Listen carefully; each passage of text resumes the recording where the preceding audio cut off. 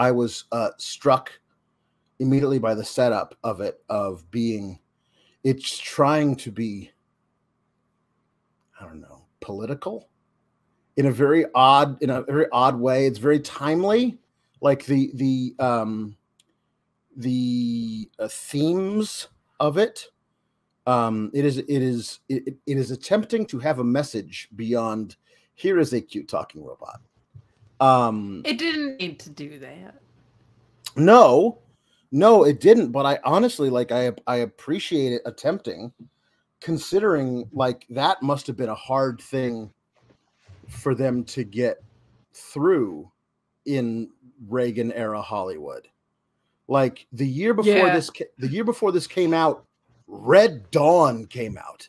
You know what I mean? Like there was a very, very specific subsect of Hollywood that was like, we hope that the Russians give the Cubans a bunch of money to parachute into a small Colorado town so that we can then shoot all of them with our rifles. And like that was a fantasy that was born out of this. Like it is very funny to me that if you look back at like movies from the 80s, the original Rambo was a hugely anti-cop, anti-war movie. And Rambo 2 could not possibly be more pro-war. Like it could not, and that one came out in 85 and this came out in 96. Like it's a very, very, the second term of Reagan's presidency was very, very much of like, the people in the know could see the writing on the wall with like, okay, well, the Russians are on their last legs. Like they're trying to be as scary as they were in the 50s, 60s, and 70s, but that's not it anymore.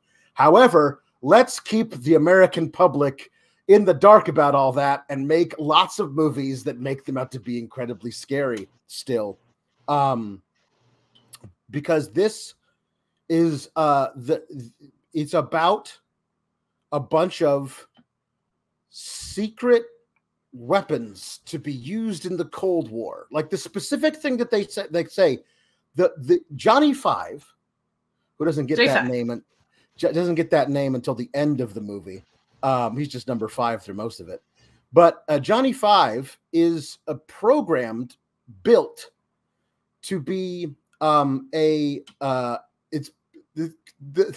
he's part of a mission codenamed Operation Gotcha Last, which is that if somehow the Ruskies send a bunch of ICBMs and blow up America, we can push one button to parachute all of these guys into Russia, and they'll just drive up Main Street, Moscow, and blow up Moscow. So if you get us, we'll get you back with this really cute talking robot. And that was like the point of the robots were made to be that.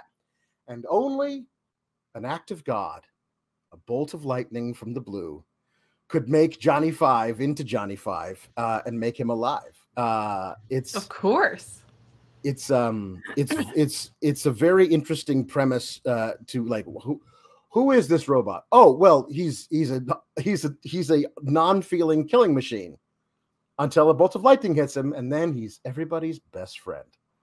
It is a very odd little premise to couch your film in. That's just also like, I don't know a lot about electronics, but that's not what happens when a bolt of lightning hits something. No, I mean, like there was a huge power surge which fried all his circuits. Right. I don't think there's a human. There's less than authentic science within the film. But yeah. So it knocks Finn Balor off the top rope. And that's right. It turns robots into humans. That's true. Both of those things are correct. So the movie starts with a demonstration of the power of said robots. where there's Right.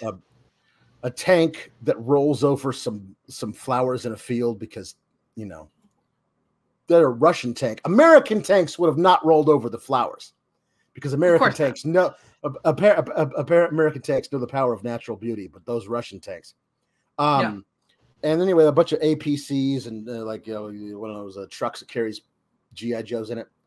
And then there's a bunch of robots that blow up all the tanks and stuff. And then we see that the people in the tanks that are blown up were actually just mannequins. And then we realize this is a demonstration of these robots called the Saint. I forget what that stands for. You can bet N in Saint stands for nuclear. But everything else, not sure.